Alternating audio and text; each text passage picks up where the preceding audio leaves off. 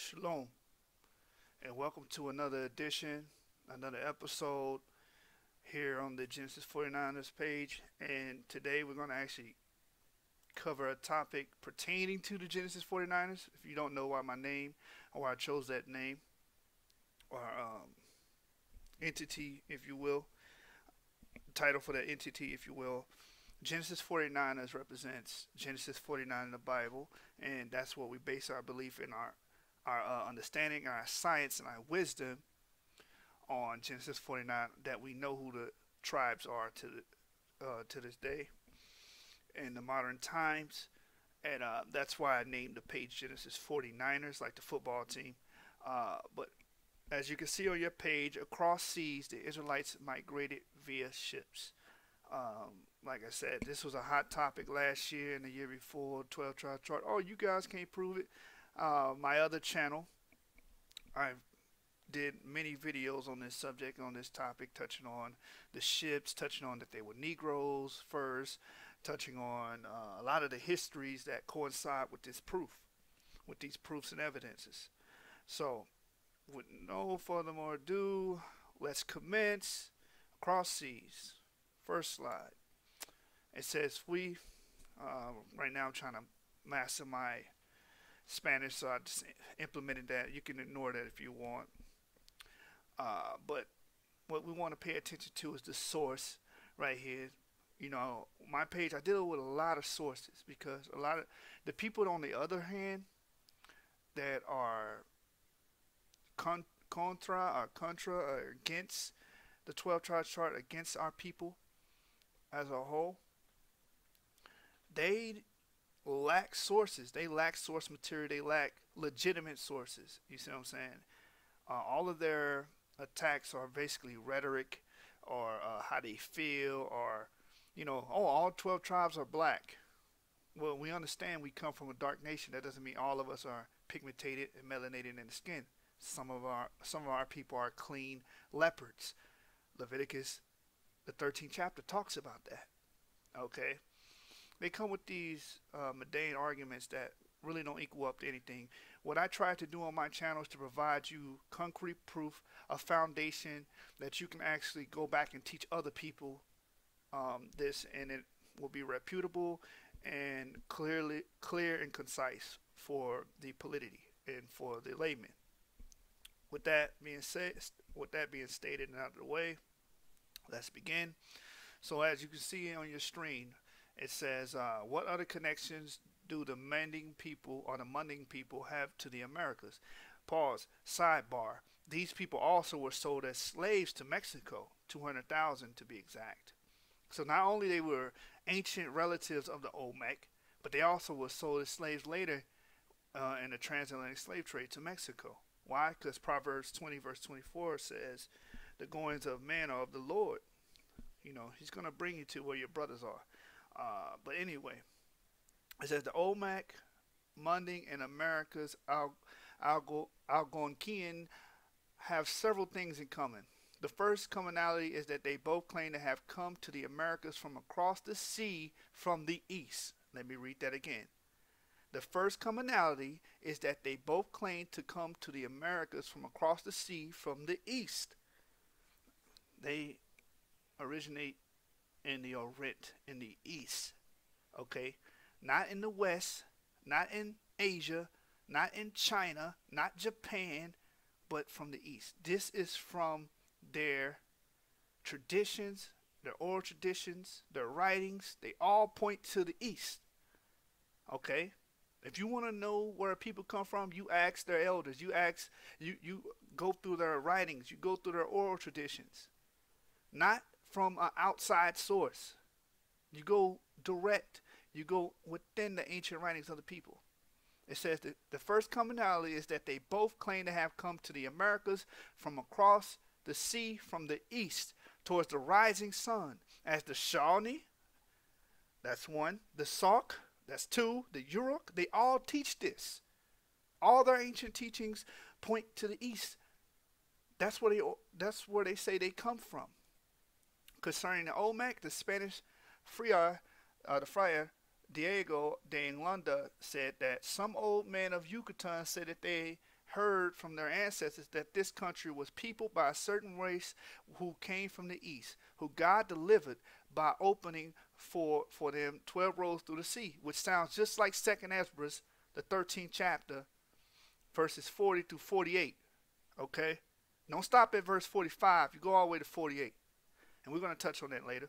This means that the Olmecs came to Mexico in 12 waves of immigrants. And that's from the book The First Americans Were Africans, Documented Evidence by David Imhotep. And he's a PhD. And we know that word Africa is not really a nationality. Africa is a continent. It's it's really a pseudonym. It's not a real nationality. But our people use it so, you know, for the layman's sake, so to speak. Let's keep going. Again, another source. Voyages of the Phoenicians. Diodorus Siculus relates that the Phoenicians discovered a large island in the Atlantic Ocean beyond the Pillars of Hercules, several days' journey from the coast of Africa. This island abounded in all manners of riches. The soil was exceedingly fertile. The scenery was diversified by rivers, mountains, and forests. It was the custom of the inhabitants to retire during the summer to the magnificent country houses which stood in the midst of the beautiful gardens. Fish and game were found in great abundance. The climate was delicious and the trees bore fruit at all seasons of the year. Now I'm going to stop right there. This sounds like an island in the Circum Caribbean. You can just pick one. It sounds like Puerto Rico. It sounds like Dominican. It sounds Dominican Republic, what we call that now. Okay, Santiago. It sounds like the Bahamas. Take your pick. It sounds like Aruba. Let's keep reading. The Phoenicians discovered this fortunate island by accident, being driven on its coast by contrary winds. On their return, they gave glowing accounts of its beauty and fertility.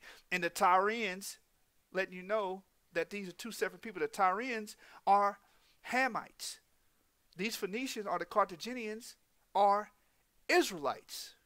Watch what they do to the Tyrians, who were also noted sailors, desired to colonize it, but the Senate of Carthage opposed their plan. If they're the same people, why would they oppose their plan? Because we know Carthage has Hebraic, Aramaic roots. Our people have a history with Carthage. That's why you got Hannibal Barcay, okay? And you have all those Hebrew writings you find over there in Carthage, on the graves and so on and so forth. Okay, you can get a book by Rudolph Windsor from Babylon to Timbuktu, and he brings that out about the tribes of Zebulun and Asher within Carthage. Okay?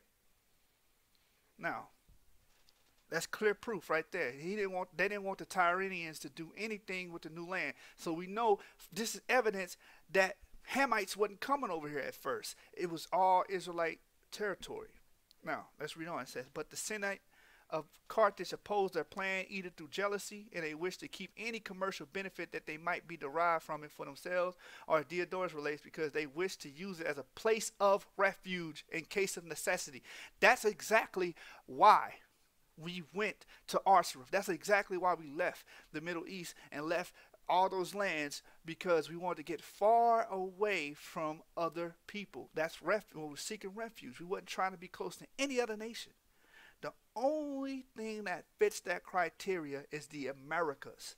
There's no other land during that time that fits that criteria.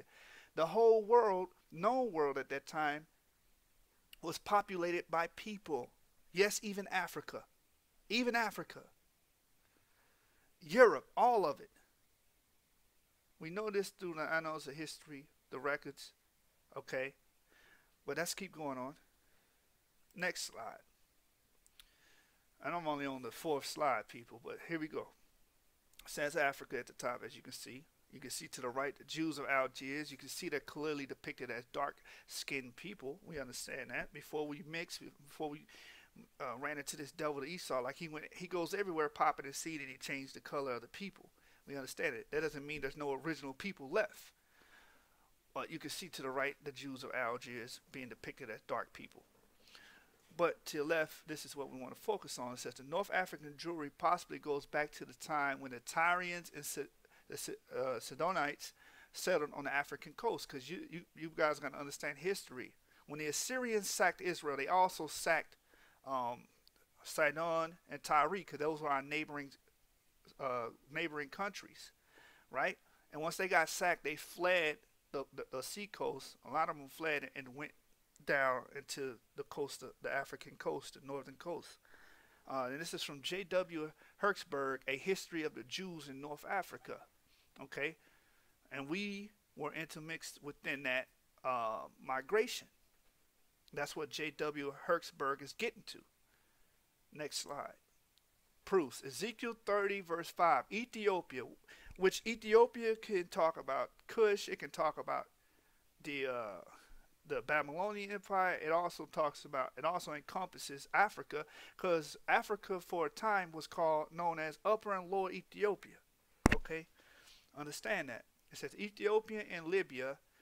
Syntax error right there. Should be an A-N-D, not an A-M-D. Ethiopia and Libya and all the mingled people, because those Libya and those lands of Numidia and stuff like that, North Africa, was known to be mingled, and we were part of that populace. Here's the proof. Jason of Cyrene. Who's Jason of Cyrene? He composed the 5 books of Maccabees and condensed it into 2. His name is Jason of Cyrene. And where is Cyrene? Cyrene is in North Africa, right next to Libya. 2 Maccabees 2:19-32 for the proof, for the record. You can go back and check that source. Lucius of Cyrene. He's mentioned where? In the New Testament, Acts 13:1. Letting you know our people had posterity in these lands for a long period of time. Jason Cyrene's around the 3rd century BC, and Lucius Cyrene's around the 1st century AD. The Libyan Jews, that's Acts 2:10, where when they had Pentecost, they was talking about the Jews in Libya. In the Antiquities of the Jews, book 16, chapter 9, the Jews in Asia, and all those of the same nation which live in Libya. These are all 3rd century sources. This is from the Josephus. Okay, so we have a rich history in North Africa. Okay, it says Hannibal Barclay, where is he? The General Carthage, which we know he had a Hebraic background. Eldad Denai reports Zebulun Asher in Africa, now in the 9th century AD, but you can see that the posterity from those relations that go back thousands of years prior to that.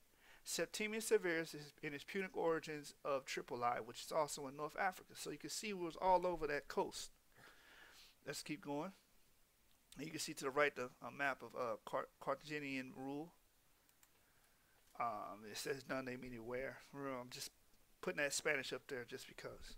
But let's get to the source. It says, amongst the Indians of North America, there is a very general legend that their forefathers came from a land toward the sun rising. What does it mean there's a general legend? I mean, that's the general consensus amongst the Native American people, amongst our ancient people. The Iowa and the Dakota Indians, according to Major J. Lynn, believe that all tribes of the Indians were formerly one and dwelt together on an island towards the sunrise. They crossed the sea from thence in huge skiffs or boats, in which the Dakotas of the old floated for weeks, finally gaining dry land. This history matches with what Diodorus Siculus says. This history matches what 2nd Ezra says, Isaiah says, Jeremiah, the Psalms. This all matches the history, the biblical records, the historical records. So you Negroes are being adverse for no reason. Okay? You're trying to go against this for no reason. It's time to come to the truth. And I'm really not making it for the scoffers. I'm making this video for the brothers and sisters that might be out there, might be deterred or deferred by the opposition and their claims, their erroneous claims. Because we have history, we have sources that can back up the 12 tribe charts. We have history, we have sources to prove that the Israelites came to the Americas and settled it before any other people. Okay?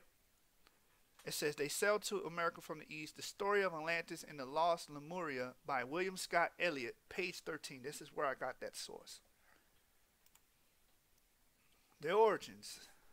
As you can see the source, it says, Shawnee Tradition of Indian Origins, from Indian Tribes in the United States by Henry R. Schoolcraft, 1847, chapter 4, page 255. The Shawnees lived in the western Ohio and mingled with the Miamis and Delaware of Indiana. They had a tradition of having crossed a great sea annually for many years, offer sacrifices for their safe deliverance. The following story is the characteristic of a class of stories of creation common to these Western Indians. All of them believe this. All of them understand this. All of them knew this. Readings in Indiana History by Indiana State Teachers Association History section, page 30. Gad wasn't completely destroyed or completely, defeated until 1891. So a lot of his history has been still retained through those elders. But let's keep going. Aztec source, right? Quetzalcoatl. If you don't know who Quetzalcoatl is, a feather serpent. He's personified as a feather serpent and represented by a feather serpent to come save the Aztec or Mexica, which Mexica is Hebrew for anointed.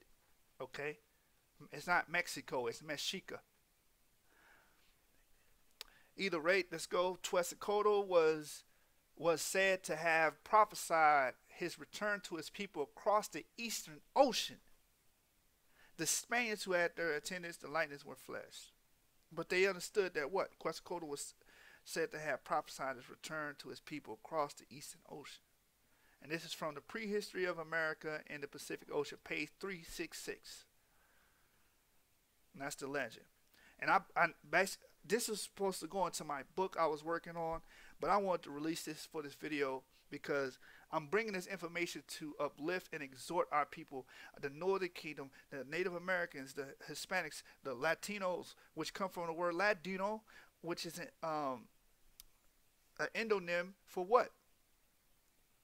For people that speak Spanish and Hebrew. And it's funny they got that name. But anyway, let's get to this source. It says Hopalon.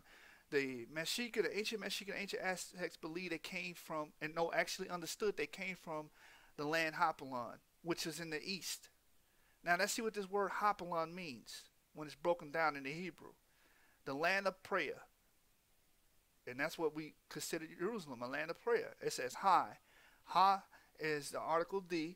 Palau means prayers. Strong's H6419. And Lun meaning land. No other suffix for location.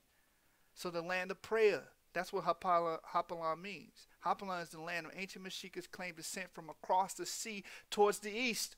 Isaiah 56 verse 7. Even then will I bring to my holy mountain and make them joyful in my house of prayer. The land of prayer is Jerusalem. The Native Americans are descendants of the 10 tribes, and many of their origin stories point back to Israel. Quetzalcoatl and Kukulkan. Let's talk about this real quick. They're known as feathered serpents, right? Can we find that in the Bible? Yes, indeed. True indeed. Seraph meaning serpent. Strong's H8314. So you brothers and the viewers at home can actually go back and research this yourselves. Isaiah chapter 6 verse 2, and then we're going to jump to verse 6 to 7. It says, above it stood the seraphims. Each one had 6 wings. Seraphims just means serpent, okay?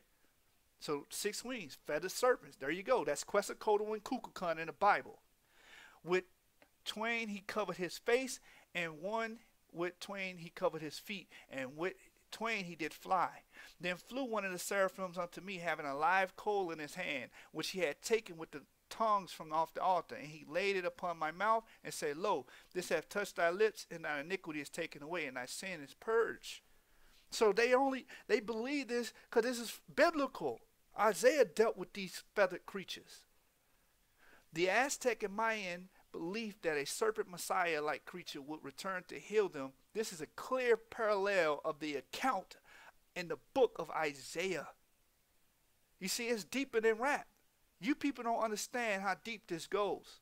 We can prove without no shadow of a doubt that the so-called Hispanics of Indian and Negroid descent are Israelites. That the North American Indians are Israelites. The Canadian First Nation Indians are Israelites. You have to be completely oblivious not to get this. This tribe is rich with history due to the abundance of information recorded by the ancient Aztecs and Mayans. Judges 5 verse 14. And out of Zebulun, they that handle the pen of the writer. For example, so Zebulun was known for handling the pen of the writer. Can we find that trait within the Native Americans? Yes, we can. It says, for example, the Kamal Kalko bricks with the various languages in the fashion of a codex containing Phoenician. Listen to this. These Cumbercow bricks that was found in Central America, they contain this in it. Phoenician, what we was bringing out earlier, the Carthaginian history. Why does it have Phoenician? Because we spoke that language. Egyptian, why does it say Egyptian? Because guess what? We were in Egypt. Why does it say Libyan? Guess what? We were in Libya. And Mende, why does it say Mende? Because we have ties with those people, because those are our people in West Africa, the Mende people, or the Mundikas as you know them. Zebulun were known for the recording skills all the way back to the time of the judges. The Mayan retained their traits from their progenitor, Zebulun or Zebulun. If you know anything about the history of Zebulun and the pantheon of gods and how those structures work, they have a god or an ancestor named Zebulun. This is recorded proof. This is not hidden or obscure. You can actually look this stuff up. Aztecs is of Hebrew derivation. Az meaning time, Strong's H227.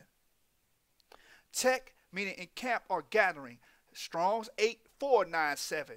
The Nato word for people of. Aztec, people of time. That's what that word means. And when you go to the scripture, which I have written here, this name fits the prophecy according to 1 Chronicles chapter 12, verse 32. And of the children of Issachar, which were men that had understanding of the times, to know what Israel ought to do. So their name reflects the prophecy of their nation, to have the understanding of time. Aztec means the people of time. The heads of them were 200, and all their brethren were at their commandment. Aztec and Mayan calendars have been regarded as being more accurate than the Gregorian calendar. The Hab, the Mayan calendar, contains an image of the year bearer hunched over with the stones of times on his back. Because we always associate those native Indians with time. Why? Because they're the tribes of Issachar and Zebulun, which we would trade our skills within each other. They would give us their recording skills. We would give them our time-bearing skills. And that's according to Deuteronomy 33 account, that we will dwell in the same tents. This image reflects on how the tribe of Issachar, or Oaxaca, or Oaxaca, or Oaxaca, Mexico, that's the name Issachar within that structure, was responsible for keeping up with the discerning times. And you can see Oaxaca, that's called a metathesis, when words change and you change different words, the sounding of words. But the original name is Issachar, or what we call today Issachar. That's the English tongue speaking, okay? But they called it Oaxaca. Next slide. And this is from The Lost Cities of North Central America by David Hatcher Childress, page 416. And this is about Christopher Columbus. Okay. It says, Peter Martyr wrote in 1511 that after Columbus discovered abandoned gold mines on the island of Haiti, or Hispaniola, he believed it to be the land of Ophir. Columbus himself wrote that he had taken into possession for the Spanish majesties Mount Socorro, Mount Ophir, which it took King Solomon's ship 3 years to reach. Here we see that it was Columbus' belief that the gold mines on Haiti were believed to have been worked by ancient Jewish and Phoenician seafarers. And Columbus named the mountain after the biblical Ophir. This is history. Columbus didn't think he was going to no damn Chinatown. Are you serious? In his excellent book on forgotten places and old maps, no longer on the map, the historian Raymond H. Ramsey says that Columbia's son Bartolome confirms the identification of Hispaniola, and that his father believed himself to have found the land of Ophir, from which King Solomon's ships had fetched gold for the holy temple in Jerusalem. Ramsey keeps that this conjecture of ancient Jewish and Phoenician seafarers of the Caribbean circa 1000 BC by Columbus is of special interest to all the students of American history. No, some of them. No, all of them. Columbus' own conjecture is the first post-Columbian theory of a pre-Columbian discovery of America. By his own conjecture, by his own sentiments, he even admitted that he wasn't the first one. But we have a day called Columbus Day, and we, it's in the textbooks that our kids are force-fed and shoved down their throat that he discovered America. But even he understood he wasn't the first one. Reading on, Columbus was in possession of several maps which showed large portions of North and South America, even parts of Antarctica. The famous Piri Reis map states in the legend that it is redrawn from other charts, including maps once used by Columbus. This map is now at the Topkapi Museum in Istanbul, and it testifies that the Atlantic was being navigated long before the European Dark Ages. I'm gonna have to pause right here because Negroes will read stuff like this or come across this and it never registered in their mind that this place was discovered before America. Even though people are here, even though they had naval skills, even though they had ships far superior, okay, and more capable than enough to go across the seas. But that's for another video. Let me read on. Dating from 513, the Piri Reis map shows the entirety of the west coast of North and South America, plus a good portion of Antarctica. Just a few years after Columbus made his first voyage to the New World, this map's strangest aspect is that it accurately shows the details of Antarctica landmass which are today covered with ice, which we have only known were accurate for the last few years. That means these maps were in existence pre-Columbian. How could it come with that detail? Meaning you had surveyors, somebody had to go out there and know this land and draw it. Says the Turkish Admiral Piri Reis in the handbook for sailors called the Kitab Bariye. Columbus was inspired by a book containing information about these lands, which were claimed to be rich in all sorts of minerals and gems. This man Columbus tried with the book in his hand to convince the Portuguese and Genoese that an expedition would be very worthwhile. His ideas were rejected, and so he turned to the Spanish Bay. Here his first request was not granted, but was later on accepted after the matter had been pressed. And what was the book which Columbus was in possession of? Admiral Piri Reis tells us that the book was Imago Mundi by French Cardinal Pierre de Ailly, also known as Aliaco or Petrus Aliacus, a philosopher, astrologist, and cosmographer. Okay, and that's the end of the source. But you can see that's a lot of meat in there, explaining Columbus coming over here, calling the mountains, the mining mountains of Haiti, Ophir, because they were already mined before he got there, and making that connection, showing that he knew he wasn't the first person over here, going into how he came over here, discovering these maps that were fully detailed on Antarctica. How could they be when we just figured this stuff out? Supposedly, air quotations needed. But let's continue on. This is Izumna, the Izumna glyph, and it goes into the origin of the Central Indians again, quote unquote Indians, because they're not Indians, they are Israelites according to the Bible. I'm just saying it for your understanding. But anyway, at any rate, this glyph shows or details how they came over here to the Americas by the way of ships, by the way of sea. All right, let's get into these Bible verses. It's the book of Psalms chapter 80, verse 6. She sent out her bowls unto the sea and her branches unto the river. According to verse 1, Ephraim, Benjamin, and Manasseh is being referred to here. For all the people that's going to get slick, oh, the Israelites didn't know nothing about maritime stuff and seafaring. No, that's beyond them. Even though when you read the book of Ezekiel, I believe was his 27th chapter, the chapter is talking about Tyre and Zidon and how they trade. They said Judah was within that ship merchandise trading by the way of ships, and Dan would travel to Greece, what we know as Greece, Javan, between Javan by ships, but we didn't know anything about ships. Come on now, that's back in Ezekiel's time. You talking what, 7? No, Isaiah's the oldest, so about 6th century. Jonah is 8th, 9th century. So we're gonna go to Jonah. The book of Jonah, chapter 1, verse 3. But Jonah rose up to flee unto Tarshish from the presence of the Lord, and went down to Joppa, which is in the land of Israel. And he found a ship going to Tarshish. Wait, I thought we didn't know nothing about seafaring or traveling or doing anything like that. How did Jonah do this? So it was in Joppa in the land of Israel. We understood ships. We understood seafaring and maritime development. So he paid the fare thereof and went down into it, to go with them unto Tarshish from the presence of the Lord. This 9th to 8th century account. And this account lets the reader know that the Israelites were familiar with maritime travel. This wasn't a foreign concept.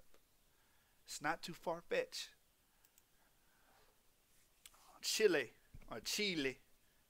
Let's read Deuteronomy 33, verse 17. His glory is like the firstling of his bullock, and his horns are like the horns of unicorns. And unicorn is just a word signifying a rhinoceros. Okay, it's not talking about a mythical creature. This is a real creature, a rhinoceros. And the unicorn horns represented the small horn, like a rhinoceros. You look, it has a small horn, then it has a big horn.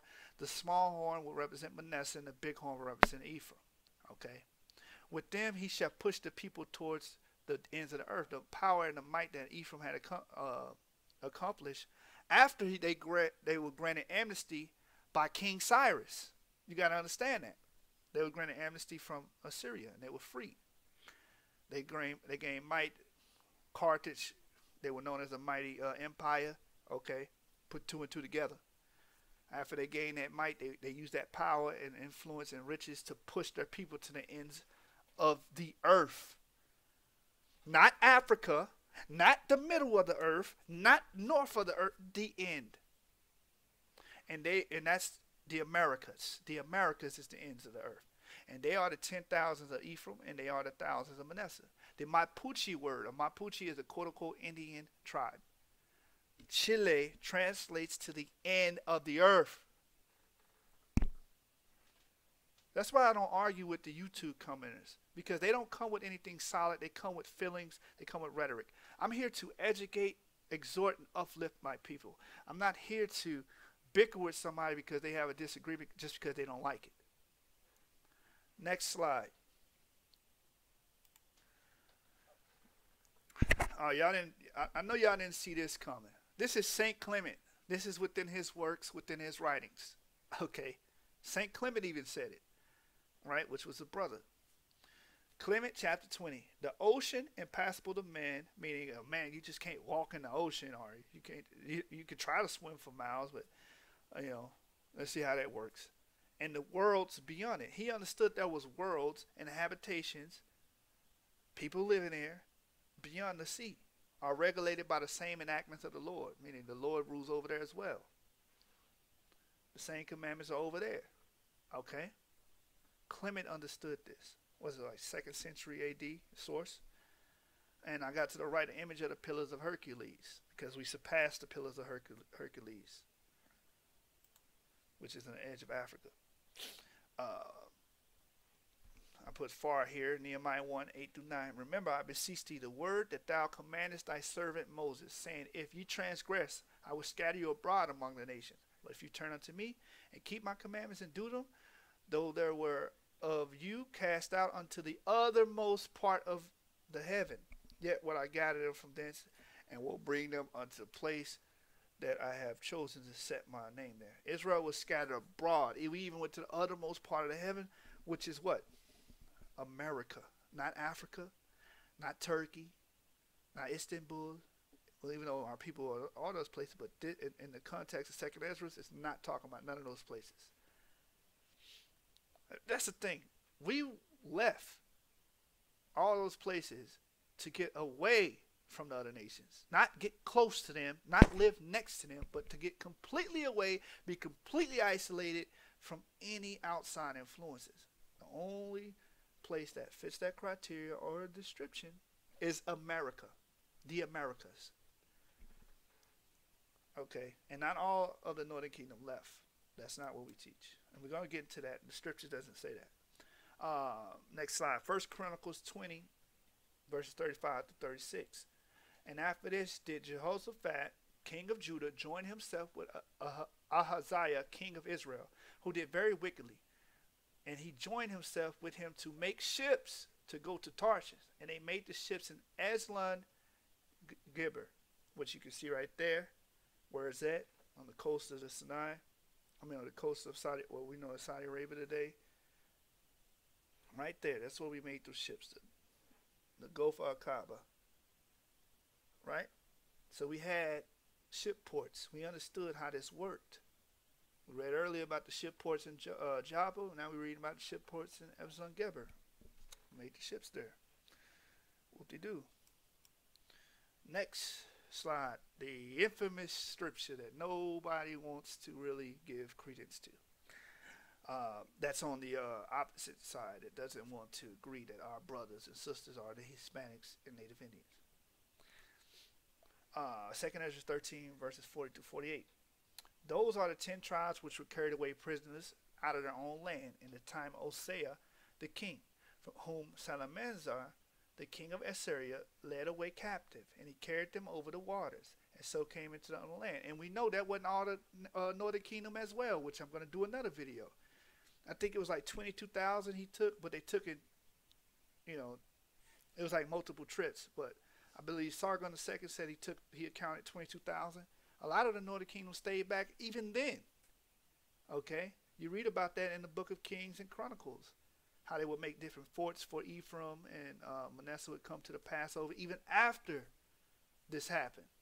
Okay, after King Hezekiah, his sons, Josiah, that was after Josiah's after the expulsion of the northern kingdom out of that land. But you still have Israelites coming to the Passover. That means some of them were still protected by the southern kingdom. This is what has been looked over, and a lot of our people don't touch on. But I'm going to make a video dedicated to that. It's going to be named Those That Be Left Behind. It's going to be very educational, very insightful. Look out for that family. But let's continue to read. But they took this counsel. It says, Assyria led them away captive. He carried them over the waters, and so they came into another land, which is Assyria. But they took this counsel among themselves, that they would leave the multitude of the heathen and go forth into a further country where never mankind dwelt. Never mankind dwelt. Let's see. Africa has a long history of men dwelling there. When it was called Upper and Lower Ethiopia, has a long history. Okay, the Sioux tribe, they claim to be in Africa for a long period of time. They actually claim to be the first. Okay, you can look that up. I believe they're the Sioux. I could be getting their name wrong. It starts with an S. The Japhites have been, the Etruscans and all that, they claim right for Europe. Okay, they claim the right for Europe. Magog and all that, they claim right for Russia and the Middle East. We know that place has always been inhabited. So what is this talking about? Okay, what is this talking? This is talking about, it can only be talking about the Americas, the uninhabited land, that they might keep their statues, which they never kept in their own land. That's the attention. We know a lot of them fell off, like a lot of our people fell off all over the planet. That's why we went into slavery. Come on now. And they entered into Euphrates by a narrow place of the river. For the Most High then showed signs to them, and held still the flood, till they were passed over. For through that country there was a great way to go, namely of a year and a half, and the same region is called Arsareth. Okay, meaning another land. Then dwelt they there until the latter time. Now they should begin to come. The highest shall stay the springs of the stream again, that they may go through. Therefore saw the multitude with peace. So this happened on a multitude of occasions of them traveling out of Assyria, coming back to the land of Israel, and then regrouping and then leaving. Okay, Zechariah gives a more detailed account. But those, because it says they took counsel and they didn't want to stay, so they left. When you read Zechariah. But those that be left behind of thy people are they that are found within my borders, because you had a lot of the northern kingdom that just want to stay within the borders of Israel. Okay, that's why when you go to the New Testament, you have Annas of the tribe of Asher, you have the Sumerian woman. Okay, you have Acts, the Acts account of the brother that was given Cornelius, the brother that was given his alms. Okay, to the nation. Why? Because he understood those were his brothers. He was from the northern kingdom. He's the posterity of those brothers that were left in the borders of Israel that didn't take this voyage to another land, to a land where never mankind dwelt. They didn't take this voyage to the Americas. Some did, in fact, stay. Next slide. And it says kin, in Spanish means who, right? This is from an Assyrian relief. At the bottom, you see the name of the temple. It's the Kol Yun Yik. I'm just trying to pronounce it the best way I can. Temple, bas relief, or the bas relief. And this is a captive, a Syrian captive, and you can see the garb is clearly reminiscent of that of a Native American. Okay, that's where they went to. This is how they dress. They dress like this back. Everybody knows, as a historian, those feathers go back to the Middle East. That is a Middle Eastern regalia, right? That wearing the feathers. Um, you can see it clearly here. So with this slide, I'm actually going to end the presentation. As you can see, without a shadow of doubt, there should be no more, debunkles or debates about this. But I know they're going to come anyway, because good is set against evil. Everything doubled against each other. You're going to have people that goes against everything. They're going to be combating against the truth, combating against their own people, turning their own flesh. But we're here to enlighten those that want to learn and uplift and exhort those that want to know the knowledge. As you can see, the presentation shows you that the Native Americans come from ancient Israel. They are Israelites. Okay, they are the northern kingdom of Israel. Not all of the northern kingdom came over here, but the populace of ancient America consisted of the northern kingdom. And with that, I am going to say shalom. Stay tuned for the next one. It's going to be a goodie.